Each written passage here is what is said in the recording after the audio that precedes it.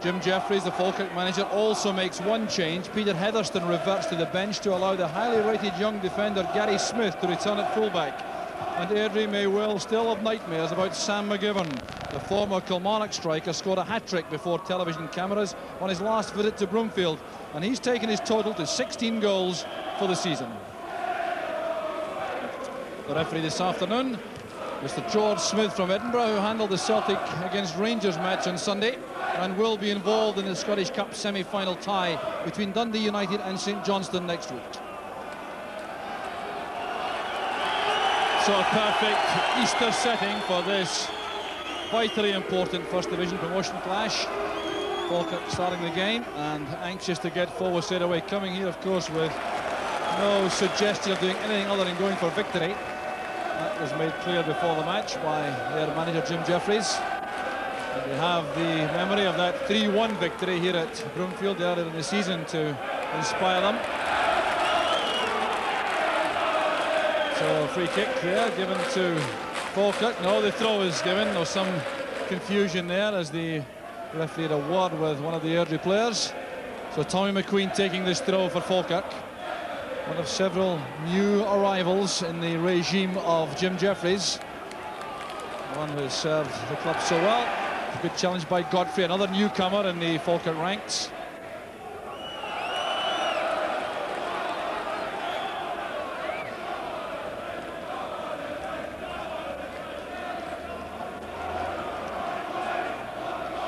His own Coyle's first touch. Peter Godfrey leaning in above Alan Lawrence to nod that out for the throw. Here's Harvey finding space. Challenged by Godfrey. Here's Coyle. The interception made by Whittaker.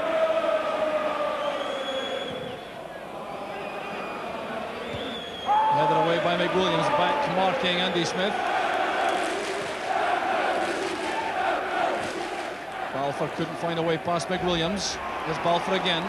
This is Sammy Cohn playing in midfield despite wearing number 5.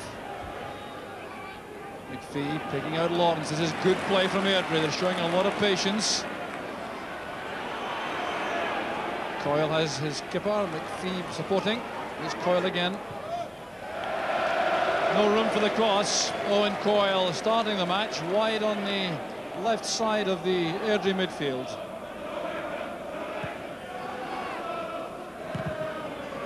So Airdrie with the benefit of the breeze in the first half. Falkirk not finding it easy to get a hold of the ball in the middle of the field at this stage. But there's McWilliams. There's Stainrod. Given on the left. Taking on Stewart. Watson's clearance. Lawrence supported by the former Falkirk player Sammy Cohn. This is Smith. Picking out Harvey through the gap. Balfour looking for Coyle. That's good play again from Airdrie. Very determined tackling there by Smith. It's kept in play by McPhee. Smith once again. Sandy Stewart makes space for himself. Certainly not what Paul Jack intended. Offering a quick apology there to Alan Lawrence, who was the target for the pass. Very healthy attendance here at Broomfield. 5,000 or 6,000 expected from Falkirk. There's no offside as May breaks on the right, followed all the way back by Coyle. Former Hibs and Brentford player. Representing another investment by Falkirk in their future. Well, the tackling was tough enough. In the end, there's a free kick to Falkirk. Owen Coyle back there with that tough tackle on May. So free kick to Falkirk.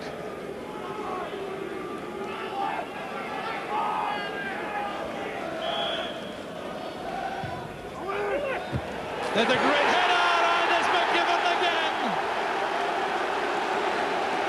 A perfect start for Falkirk. The header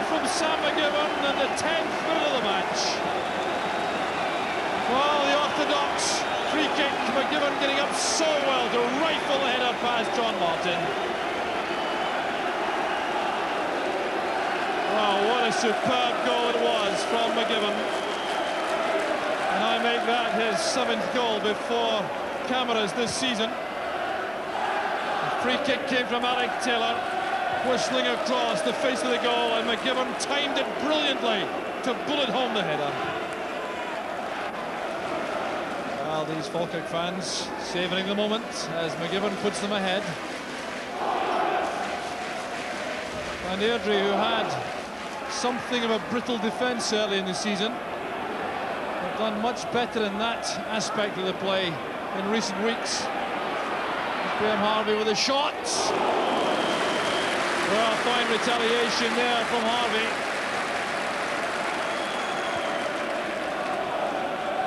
Trying to find space for this right foot shot. It was dipping all right, and Marshall was relieved to see that go over. So the Airdrie bench, without, of course, Jimmy Bone, who was banished to the stand by the SFA in midweek.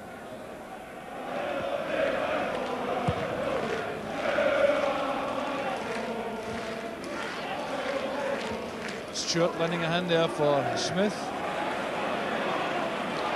Neil Duffy showing his versatility, operating right in the heart of midfield for Falkirk. Strong man in that area. Intended to win the ball for the more skillful players around him. Here's Sam McGibbon with an excellent chance for the second, going all the way himself. And a good save by John Martin. Well, the referee doesn't see it that way. He's given a goal kick, but there's no question in my mind that Martin made a good block. Well, there was McGibbon, through on his own, setting himself for the shot.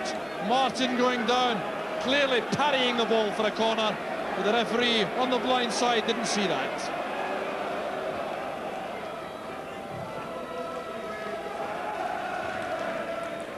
Godfrey doing well to keep the ball in play, but only for the benefit of Evan Balfour.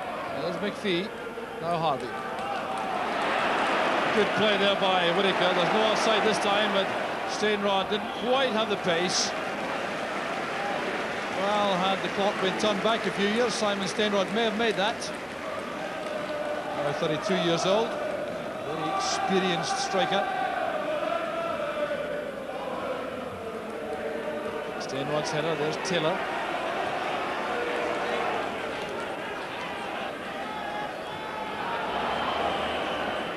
The handball decision goes Airdrie's way. Duffy was the culprit. Good play by Stewart. This is Conn. Now Lawrence. Good play by Lawrence. Well, he knew exactly what he was going to do when that pass reached him. Not quite enough power in the final shot, but look at the chest control here, going inside Whittaker for that left foot shot, which Marshall did well to cover. Harvey holding off Godfrey that time, looking for Sandy Stewart, but McWilliams steps in. Supported inside by Stainrod, needing all his pace to get away from Jack. Well, a clumsy late challenge by Paul Jack, and is one which I think will earn him a yellow card. Derek McWilliams, his credit, pleading the case of Paul Jack, suggesting to the referee that a free kick is adequate, but there will be a booking. Well, it was fine play by Derek McWilliams, which forced that clumsy challenge by Jack. So Alec Taylor will take this free kick, his last one, and Falkirk the lead. Well, it was intended for Stainrod. An easy one in the end for Martin.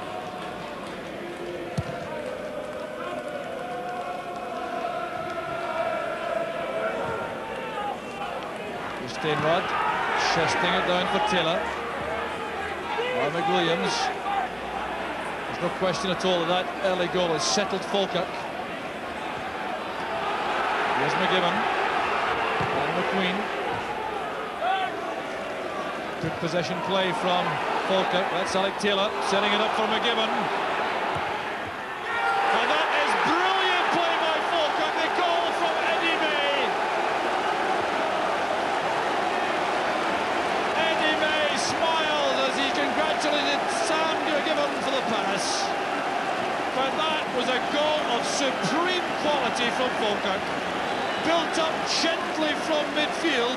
That ball then flighted to Alec Taylor and on it down for Sam McGivern. He was unselfish enough to pick out May for the backheeler right in front of goal. Well, Eddie May has made such an impact for Falkirk since he arrived from Brentford. That's his 4th goal for the club, and it puts Falkirk 2 ahead. Well, 1 inside the box by Whittaker the first time, and it's helped off from Duffy the second time, and Airdrie have a corner kick. Neil Duffy took a knock in the face there as he cleared that, so that's why Brian Whittaker is signalling for attention. Former Dundee United youngster. Well, a cut eye there for Neil Duffy. He'll almost certainly have to leave the field for repairs. Well, that decision has been taken instantly. Could be no doubt about that. He'll have to be patched up if he's to continue. Falkirk continuing for the moment with 10 men.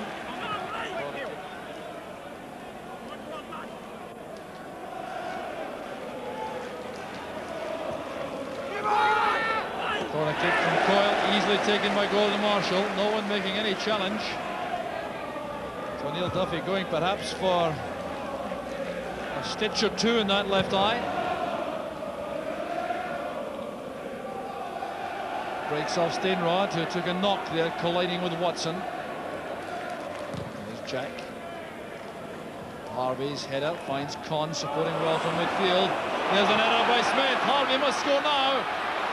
And the arrival of Peter Godfrey denies Airdrie what would have been a vital goal. And what a relief for Gary Smith. It was his error from the pass back. He didn't spot Graham Harvey. Made that an easy one, it would appear, for Harvey, but Gordon Marshall did well going down at his feet, and Harvey was then crowded out in the end. The best chance for Airdrie so far, undoubtedly, falling to Graham Harvey. So back comes Neil Duffy. That left eye plastered to let him resume his role in midfield. There's Coyle. Tommy Conn collects. McPhee supporting. He has Smith ahead of him.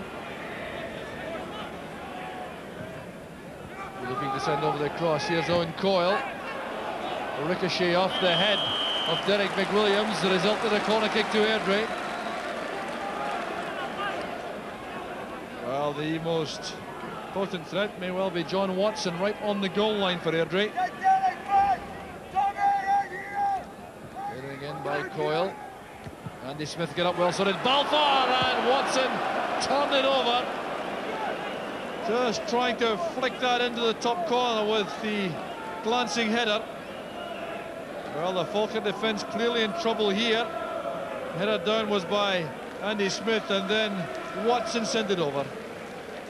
Scored an awful lot of goals for Dunfermline in his time there.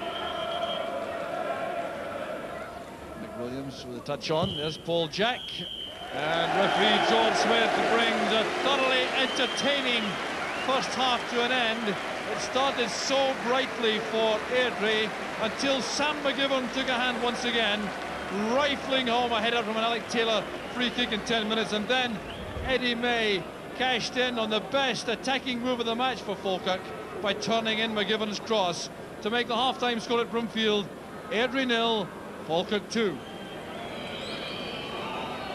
So Airdrie get off to a start in a second half which may turn out to be as crucial a 45-minute period that they've faced all season.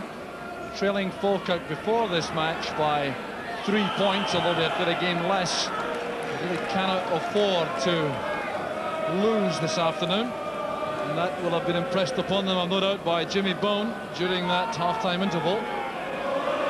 For Falkirk, the priority at the start of this second half will undoubtedly be to make certain they give nothing away in the opening 10 to 15 minutes. Here's Ian McPhee, the Airdrie captain, with the free kick. John Watson is going forward, beaten to that by Godfrey. Some appeals for a foul or a penalty kick, in fact, inside the area, but waved aside by referee Smith. So the sun could be awkward for John Martin in the Airdrie goal. Here's Alan Lawrence. It's turned back by Godfrey, who settled very quickly into that Falkirk defence.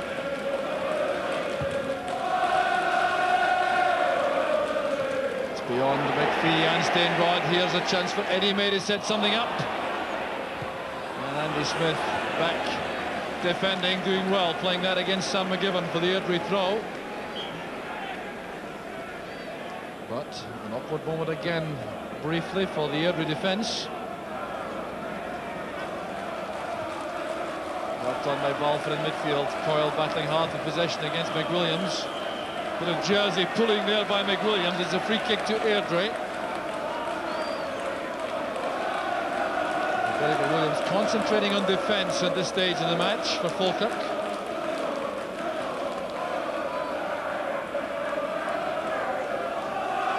There's Paul Jack. Lawrence helps it on. There's Smith going in, eased off the ball by Eddie May. Well, the referee waves play on, but there appeared to be a clear push there by May on Andy Smith. And relief there without question for the Falkirk defence. As McGibbon breaks now for Falkirk at the other end. Here's McWilliams. Not quite what he intended, slicing that across. Taylor trying to retrieve it, couldn't quite make it. Well, this certainly was a controversial moment as that ball was played forward here to Alan Lawrence. His little head flick was on there, looking for Andy Smith on the run. And from this position, it appeared clear that Eddie May eased him right off the ball. Jack's header goes straight to McWilliams. Stopped there by Stewart. There's McQueen. Stainrod's dummy. Well, just too much pace on the ball. Otherwise, May would have been in the clear.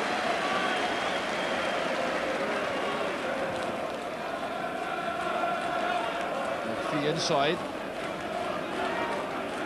Here's Paul Jack. Coyle using Sandy Stewart. Airdrie are contemplating changes. Activity on the bench.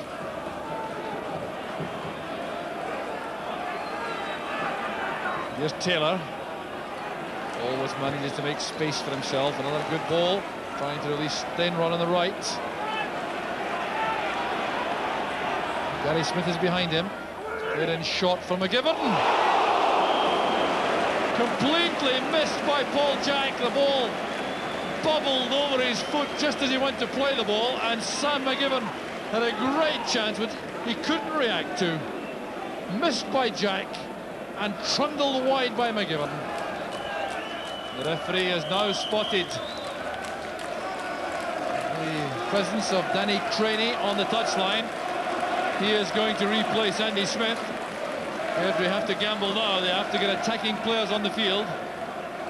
It looked for a moment as though they may put on both substitutes, but they've contented themselves with just Craney for the moment. Balfour doing well in the air. Here's Harvey. Back to Craney. Godfrey doing well again in the heart of the defence. And Stainrod leading into McPhee. Concedes another free kick. To hand it to Airdrie. They haven't given up the fight at any stage so far. There's Harvey. Tackled inside the area by Gary Smith, and the referee Smith has given a penalty kick. This could be the lifeline for Airdrie. Well, another moment of controversy as this ball is played forward by Sammy Khan. Here's Graham Harvey. He appears to be being held there by Gary Smith. But the tackle committee certainly played the ball. It must have been for the earlier holding, not for the final tackle. So here's Owen Coyle with a vital penalty kick for Airdrie. This could set us up for a tremendous finish to the match. It's Coyle against Gordon Marshall.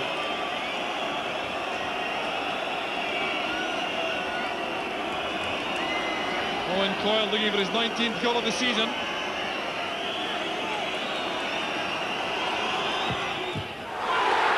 And he's missed it. An easy save in the end for Gordon Marshall. And that may well turn out to be the last chance for Airdrie. also signal the end of their promotion hopes. A poorly struck penalty by Coyle. No problem for Gordon Marshall. Well, what a dramatic moment. It's a great break that for Falkirk. Owen Coyle could hardly miss in the early part of the season. He's found life much more difficult in the goal-scoring sense since his return after that serious knee injury. Here's Lawrence though, breaking in the right, the chance on again for Airdrie. Looking up for support in the middle. And playing the ball into the side netting. Things not going Airdrie's way in front of goal.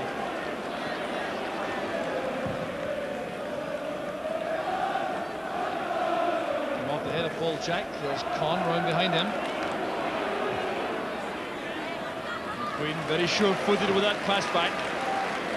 And Airdrie have altered their formation now as they throw everything into attack. They have pushed John Watson to a striking role. But here's Steinrod breaking for Falkirk. This could tie it up. Perfectly finished by Steinrod, and that surely ties up the points for Falkirk. Well, what deadly finishing this was by the Falkirk captain.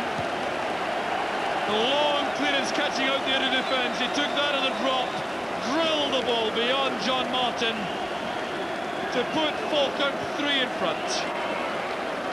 Well, what a great piece of finishing by Simon Steinrod. This is his 15th goal of the season. One long ball catching out the other defence. He looked up, steadied himself with a right foot shot, and Martin was left helpless. Long ball from McPhee. Headed on there by Watson for Harvey. He's bundled down there in that challenge from the rear by Whittaker, but the referee's got nothing wrong with that. So another fleeting chance goes a-begging for Airdrie. And there's going to be an alteration made by Falkirk. Making a substitution. The player going off to tremendous applause is the scorer of the opening goal, Sam McGibbon. There's the applause for McGibbon from the Falkirk supporters. And the player coming on is Peter Heatherstone. Back with Paul Jack. Airdrie ending the game as they started it, on the attack. But in the middle of the match, they lost 3 goals. And that's why they'll end this match. Nothing to show for their efforts. Well, Falkirk will march on at the top. Here's Heatherstone. Steinrod playing it through the gap on McWilliams. This could be the 4th. The Airdrie defence wide open. There's McWilliams. And a superb save from John Martin. Well, a 4th for Falkirk really would have put a complexion on the affair, which would not be justified. So the ball played into this space. The Airdrie defence had all pushed up, supporting an attack. There was Derek McWilliams, but it was a great block by Martin. Corner kick taken short. Heatherstone and Duffy together. Here's Duffy again. The offside flag is up. Almost inevitable that would be a free kick. So Falkirk not only snatching 2 points, but also enhancing their goal difference. As the final whistle goes, the happiest of afternoons for Falkirk. They've turned out to be convincing winners in the end, despite great efforts made by Airdrie. These Falkirk supporters travelling the country now consistently to support Falkirk's charge toward the Premier Division. Simon Steinrod, the skipper, led the line well, scored the crucial 3rd which tied up the game, but Airdrie will be looking back on that missed penalty kick from Owen Coyle just 1 minute before Simon Steinrod tied the match up for Falkirk. So the applause ringing around Broomfield from these Falkirk supporters who march on towards promotion. The final score at Broomfield, Airdrie 0, Falkirk 3. Jim, another convincing victory here at Broomfield, obviously happy hunting ground. Did that game go according to plan? Yes, we felt that Airdrie would obviously cup tie it early doors and play the long ball and try and catch us out at the back. We actually felt that that was one of their weak spots, and for the first 25 minutes we continued to knock the ball into space and get behind them, and we caused them havoc, and we did the damage. But overall I felt Falkirk were the better side right throughout the 90 minutes. People have been saying in some places that you're better going forward than you are at the back, but your defence seemed to play a key role this afternoon. How do you react to any criticism of your defence? Well, I can understand it really. I think they should look after their own defences because Falkirk have lost the least goals this season, and so that proves that the defence is doing their jobs. Yes, we like to go forward and we like to attack, and we've scored the goals to prove that, but we can do our job there, and really, you know, the people that are saying that, I don't know, I can't understand it because the proof's in the pudding, and all you need is check the facts. And we've had another clean sheet here today, scored another 3 goals, and just let them keep knocking us, and we'll just keep bouncing back. Well, despite the fact that it was played in cup tie spirit, your second goal, I think, must have given you particular pleasure, did it? Well, we scored 3 cracking goals here on our last visit, Simon McGivern, which we know all about, and I think the second goal equalled that actually. It was a great passing movement, and then we got behind him, and Sammy looked as if he was going to shoot, and he got a great ball across the face of goals, and Eddie, as cheeky as you like, popped up in the right spot as he's done since we bought him. He's proven to be a tremendous asset, and he's always in there capable of scoring a goal, and it was a great move, and it just set us up nicely. And obviously Gordon Marshall's penalty save is, could have let them back in the game. But I felt that was a hard decision, or a harsh decision, and it got its just rewards. But then Simon scored a tremendous goal and took the pressure off us again, and we could have won him before 5 at the end of the day, but we're happy and we're right on track for the Premier League. What's the secret of the Falkirk success, do you think? Teamwork. We all work hard in training. We're all behind the manager, and a preparedness to get down to the real graft and stick in together, and that's seen us through so far. Did you approach this game as one of the major hurdles before the end of the season? We approached it exactly the same as we've approached all the games, and that's with a good professional attitude, and it's seen us through so far, and there's no need to change it just for one game.